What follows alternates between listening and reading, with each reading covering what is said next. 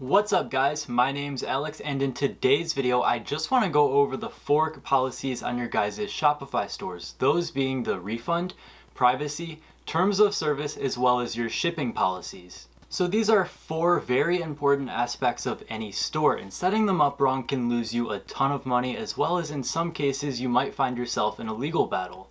So in order to avoid this, let's talk about why they're important, how to actually create them, and how to get them on your store's website. So let's jump in right now and take a look at that. Alright, what's up guys? We're over here on the Shopify homepage. We're on the Free Plus Ship promo store. I made this store for a previous video to go ahead and do a demo on it to show you guys how to set up the Free Plus shipping. So I'll just go ahead and use this store again for the purpose of this video since I don't actually have anything set up on it.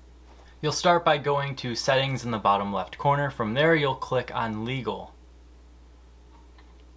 Over here you'll see the 4 policies that I talked about at the beginning of this video, and you'll want to start by just going ahead and clicking create from template. It will automatically craft a refund policy for your store with some of the personal information in it, like your guys' store's email address, your address in some cases on some of these policies. So you'll actually want to go ahead and remove your address on some things, but really what you want to do with the refund policy is just go through and kind of reword some things to fit your store. So whatever you have in mind, if you want to offer returns where they pay postage or you pay postage, just depending on where you're going to go with this route, adjust these templates to where you need them to be. So the template that it automatically crafts up for your store is not usually ideal for what you're doing with your brand. So like I said, you really just want to be creative with it and just change a few things to meet your actual store's policies that you have in mind. From there you'll go ahead with privacy policy, same thing.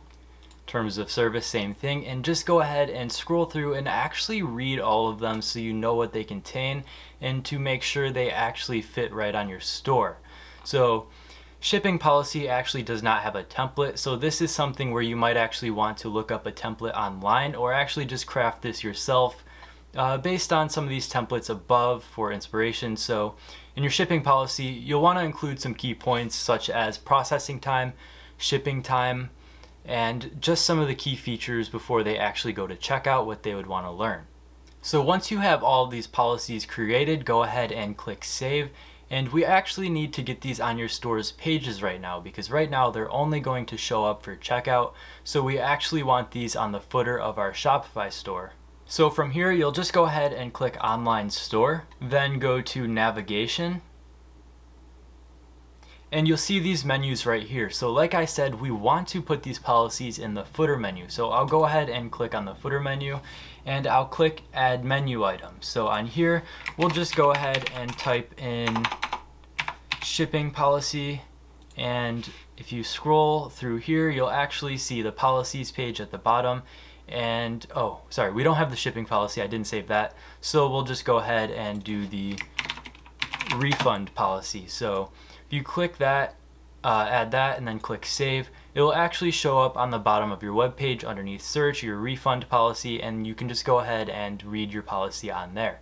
So it's really that simple. Just go ahead and craft these up, get them to the actual liking of your store, and then go ahead and add them to your pages. Now these are very important because these are actually how you're going to enforce your policies. So if somebody wants a refund for an item that you actually don't support, you can send them a link to your refund policy and explain why you're not accepting this refund.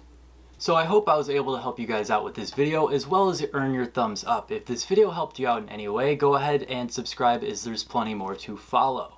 I have 2 ecom resources linked in the description below. The first one being the Ecom Advantage Instagram page. On there you'll find useful resources, as well as I'll answer your guys' questions and help you guys out. The second link in the description below is the Ecom Advantage Facebook page.